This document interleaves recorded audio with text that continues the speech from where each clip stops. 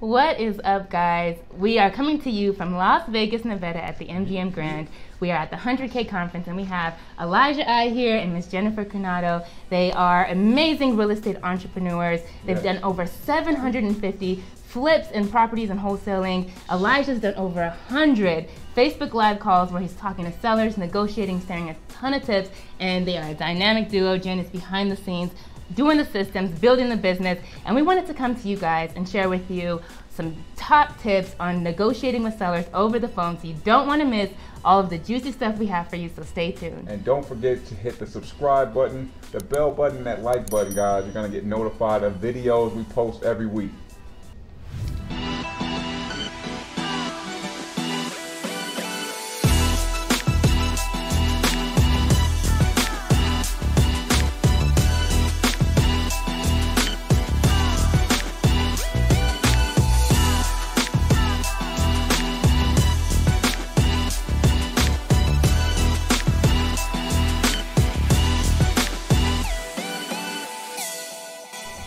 So one of the biggest issues that we hear from a lot of newbie mobile home investors is just talking to sellers over the phone.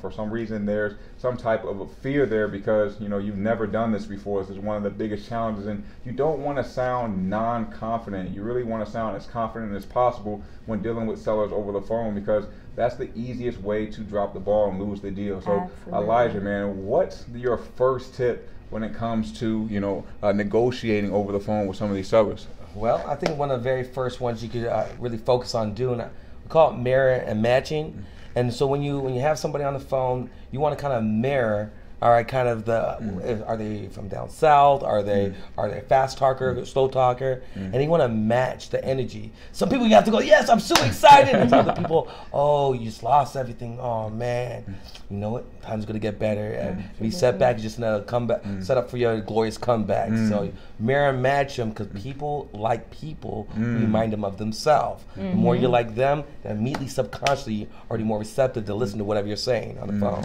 So what are some of the questions that you ask them in the beginning of the conversation to really figure out what kind of person am I talking to on the phone? What I really like to do, and it's a really pro tip for you guys, and at first it feels funny to do it, but this is one way for sure to build instant rapport and to see if they're going to be open and talking more, or if they're dominant when I need to take control. And say like, hey, how's it going, Samara? What I catch you doing? Oh. What am I catch you doing? Like, whoa, if they tell you what they're doing, you're immediately a friend. Like, who are you doing? Don't worry what I'm doing. What's this about? Right. But if you have the confidence to ask, hey, what I catch you doing over there? So you get a lot of answers that are, so what did I catch you doing? So some people are going to say, oh, nothing. Like, what's going on? Oh, nothing. What's going on? Those are people that are going to be more straight to the point.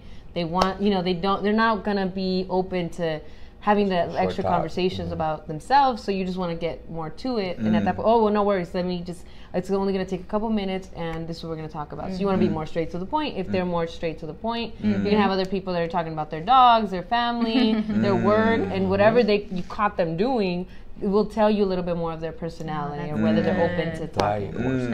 So you're kind of like feeling like their energy right from the jump, right? Mirroring and matching them. Yeah. Saying that's how you're able to mirror and match them. Like, hey, this is Elijah. I just want to follow up with you. So Jay, what I catch you doing over there? Now if they open up, now you're building that chemistry, that immediate, that instant friendship, we call it. That's what we tell all you guys, man. It's not about what you want. It's not about the ego. You got to meet the seller where they are and try to build as much rapport as possible. We want to create friendships first, and we just lead with education. So number 2, what would you guys say? Number 2 tip you can provide today? Alrighty. So the number 2 tip that we have is poking the pain and painting the picture. So what we like to talk about is many times when you talk to a seller who's either in a motivated state or they are looking to sell their property, they're interested in selling their property, many times they're in the middle of indecision. And so what you want to do in order to help them make that decision is to help them realize where the pain is. Many times they'll give you, as soon as you tell them, well, why are you interested in selling? They are going to let you know why. That might be, oh, hey, well, I want to move. I want to, whatever the case may be, I need the money. You want to make sure that you get a couple layers deep on that pain. So ask a couple questions, and it can be very authentic, just curious, right? Get curious, understand the pain, and then have paint the picture of what would be. Before you get the paint the right. picture part, I think once you poke the paint, I think there's a key part where most people overlook. You understand? Like, and most people aren't gonna just come and tell you, yeah, life's messed up, my life is going down in the crapper. Like, no, you have to ask multiple questions. So why do you want to sell the house? Well, I just want to offer, or maybe I just want. I didn't think about it. You called me, or whatnot, right? Well, outside of price, what will make you want to sell the house today? Or the mobile home today? And so being able to ask them outside of price and being able to dig in, so I mean, tell me, and sometimes you have to do the little lead-on questions. You do a little lead-on questions, and this works like a champ. I promise you, literally hundreds of millions of dollars worth of real estate we close with this little technique right here. Listen up. All right, listen, pens up, guys, pens up. No. All right, so what you say is like, well, why are you thinking of selling the mobile home? Are you tired of dealing with the neighbors over there? Do that little ha ha ha afterwards. It diffuses them like, no, so the neighbors are fine. No. But it's this reason I lost bills, my wife's leaving me, I inherited this property. Whatever the reason, now that you diffuse them, now they're going to talk about a real pain part and giving them a reason to open up that dialogue with you. And we get that a lot. There's a lot of sellers out there that don't want to, say that number. You ask them, how much do you need in order to feel comfortable selling the home? And it's like, how much are you going to give me? So does that help in that situation? Yeah. So and so when they don't want to give you a number, I know one thing we like to do. I just try to go with the ridiculous, right? Well, I don't know. You called me. I don't know. You tell me what number. Well, how's $1 million sound? Okay, you're not gonna give me $1 million. Of course, I'm not gonna give you $1 million. That'd be ridiculous. And I want to give you $1, and that's ridiculous. So between $1 million and $1, where do you need to be? And so I mean, off the record. Say that one too, off the record. Wow. It feels we're still on the record, but off the record it makes me like, oh, I was thinking about maybe this number, whatnot. Off the record, where would you need to be? I mean, give me a ballpark range. And another thing I like to do too, and I know Jennifer, you're really good at doing this as well, is giving them a ballpark range. So I give you between 40 to 60,000. Instead of saying, would that number work for you? And between 40 to 60,000, how does that make you feel? And so that's another thing. When you're getting to the pain, sometimes it's the number, sometimes it's the feeling they don't want to get out of the property. So digging deep into the pain will give you, once you understand what that is, you're able to then, use that pain to help them paint a picture of what would, how would we overcome that pain? So if it's the money, how can we get you money? If it's the, you need to relocate, how can we get you there as soon as possible, and making sure you're using that so that they understand what success looks like. Yeah, because a lot of our sellers are dealing with, hey, I got to get out of this property. I need to get to point B. When you say relocate, a lot of the time they're either moving in with a friend, moving in with a family member, or just getting a whole new apartment or house themselves, right? Exactly. So being able to show how you can bring value and that you're not against them. You're bringing out the pain, but you're there to bring that solution, to comfort them at the same time. Oh, I love it. You guys gave a lot of gems on that one. So trying to get value. Hope y'all taking notes on this one. So let's jump into the third and final tip that you guys have. What would paint the perfect picture? Well, first, most people are pretty pessimistic. I mean, just reality. I mean, when I was a little kid, you thought the world's going to be great, and then bills hit you, life hit you, and I just always think of the worst thing that could happen. Right. Well, if you're able to disconnect them from the property and get them from saying like, hey, once we sell the property, tell me, what's it going to look like? There's headaches behind you. You have your new property. You're set up. You have money in your account. People aren't calling you. You're not dealing with stress and agony. How's that going to feel that this is behind you? Tell me, what does it look like? Where are you guys going to go first to? Where you going to spend the money to? And here's a little pro tip. I want to add value. All right. So one thing I do that allows you to paint the perfect picture, we call it our testimonial close. And it evokes, it's a little advanced NLP, neuro-linguistic programming, but it allows them to think of the future, not as it is right now, but how it could be, and you position in it. So the way it sounds. And the idea is to really start with the end in mind. So before you're even really getting down to the contract, to the, all the details, you already got them to the finish line. And so this technique, Elijah, every time that he says this technique, I already know it's like, you're 80% to the close. Like if you can get this point across, it's really helpful because now they've experienced success. He's painted the picture. So go ahead. So you hit them with the pain. So you're like, all right. So you don't want to. You need to sell the house for this XYZ reason. You haven't discussed price yet, all right? Because you still want to get to the price. So you said, okay, Mr. Seller.